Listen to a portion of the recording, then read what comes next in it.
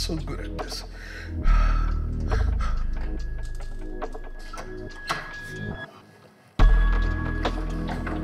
Dad, you didn't tell me you wanted to see me.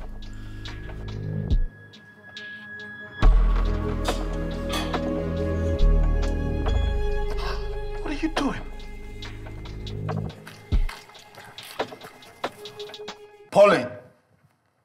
I don't have time for this, Christopher.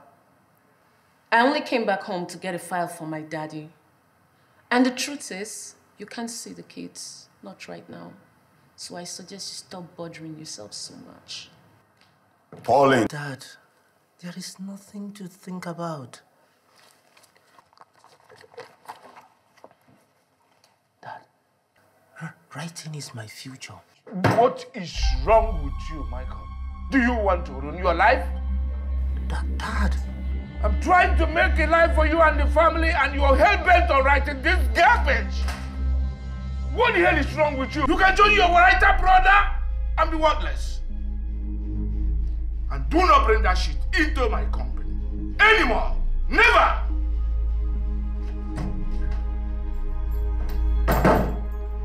A blowjob in the office. Really? Have some decency, Richard. The man was 76. 76. He was good for another 10 years. Until you wore him down. You have exactly 1 hour.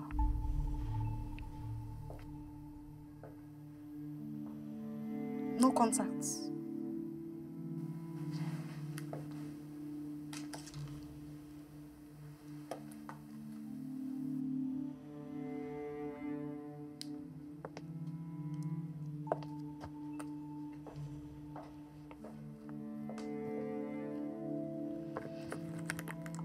Well, I'm afraid I shall also be obliged to lock the door.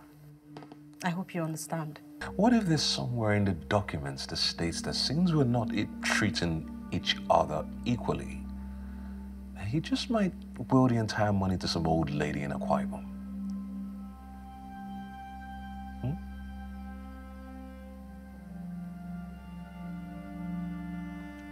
Look at her face. So much for Polly's noble loyalty.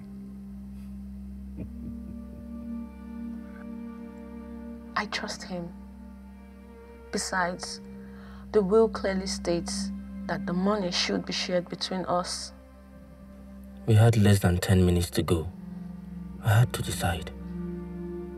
Even then, I didn't know how I would vote.